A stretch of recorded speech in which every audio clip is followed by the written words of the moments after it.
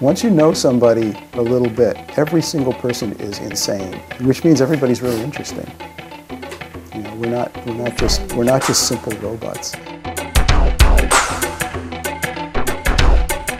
The first year that I was the editor of the magazine, I was meeting all kinds of scientists. Some of them clearly were really good science. I'm almost the only person in the world who knows about this. This is wrong. You know, somebody should do something for these people. They should be getting some kind of honor or something. Welcome to the 26th First Annual Ig Nobel Prize Ceremony. 3, 2, 1, launch! They had a lot of money to spend. The main purpose was to make it really dignified and imposing, and it is. If you're trying to put on an event that's funny, the ideal thing is to have a setting that is so completely dignified. The setting does half the work for us.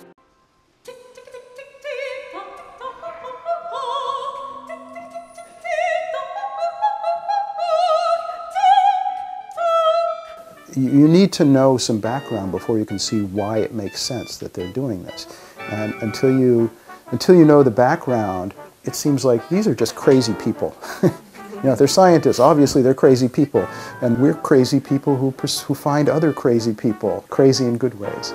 We're amusing ourselves and educating ourselves, and we're also getting a lot more people to see that it's okay to be interested in things. And winner of the 1986 Nobel Prize in Chemistry, Dudley Hirschbach. Time is precisely the difference between now. One thing that's common to all of the things that win a prize is they are completely surprising. And that conversation is the first moment they realize that what they've been doing is funny. You know, in English, that word funny has the double meaning. That's extremely unexpected, and also the other meaning that's humorous. And I always liked things where those two meanings are very much present together.